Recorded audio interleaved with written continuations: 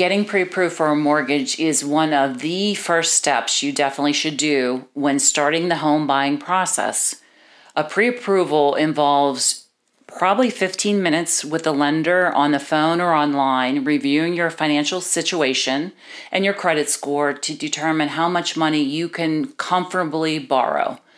It's recommended you get pre-approved before you start even looking at homes, and I definitely advise that.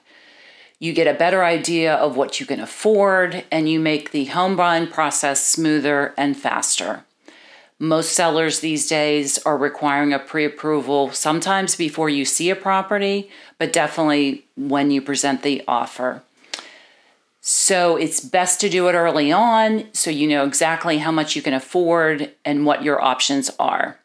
That way you won't waste your time looking at homes that are way out of your price range or comfort level, and you can move quickly when finding the right home.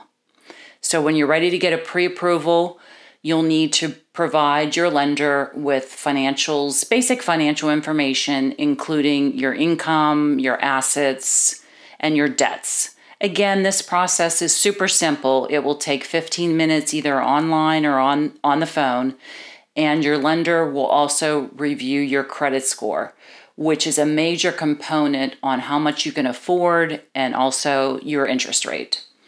So once you're pre-approved, you just receive a one-page letter from your lender stating the maximum amount you can qualify to borrow. And this letter is actually presented when you present an offer to the seller.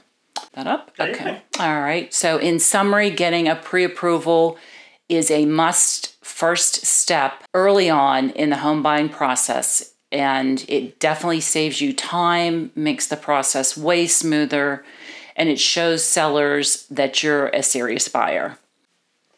So give me a call, reach out to me directly. I can give you a list of lenders my buyers have used in the past with great success and explain the process further.